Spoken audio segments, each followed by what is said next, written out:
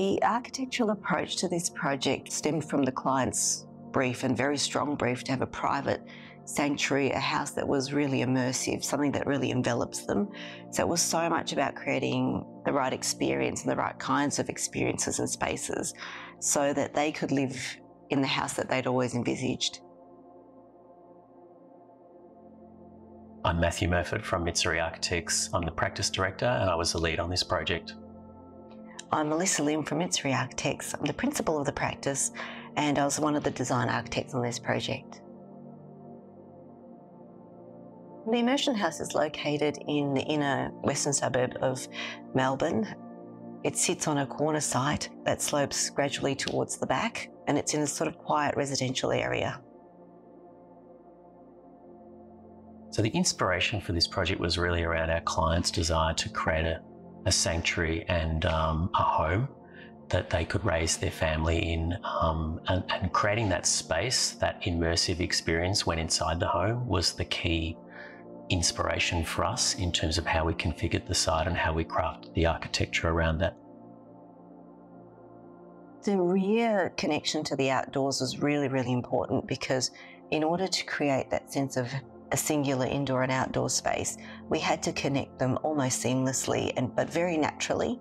So you almost don't detect what is in and what is out when all the doors are folded away. The rich natural material palette was fundamental to the feeling we wanted to create in this home.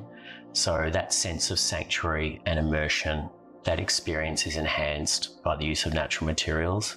So we're not talking about a big space with white walls, we're talking about a space that's really textured and really natural, immersive, and it feels fundamentally connected with its surroundings. So when we started to think about the product that we would use for the timber work in the home, we knew that there was going to be a lot of timber work throughout the home. We needed to find a product that would be really well suited to all those uses. When selecting tongue and groove boards as the product of choice for this project, we needed to look at technical aspects as well as design aesthetic. We knew that the board looks good, but we needed to know that it could do the job in all the applications that we had in mind for it throughout the home. So the tongue and groove boards are used extensively throughout this home. We've got them on the floors in the heritage part of the home. We've got them on the walls and ceilings throughout the extension. We have them on the staircase. We have them on joinery elements, and it's really a fluid transition from floor to wall to ceiling to joinery. So that material needed to flow seamlessly throughout the spaces and across all those surfaces.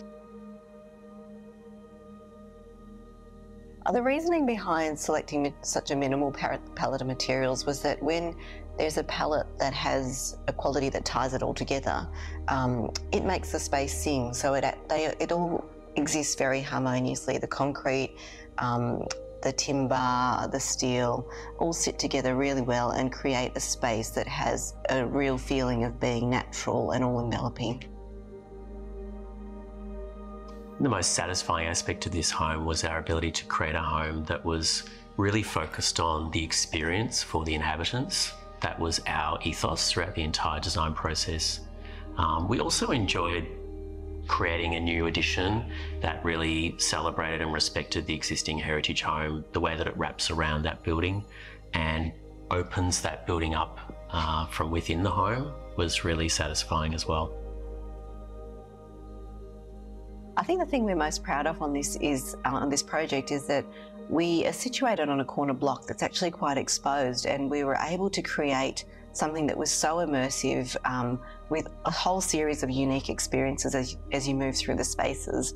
And that was really something that the client wanted to achieve but didn't know they could achieve when they started the project. And we're so proud to be able to do that for them.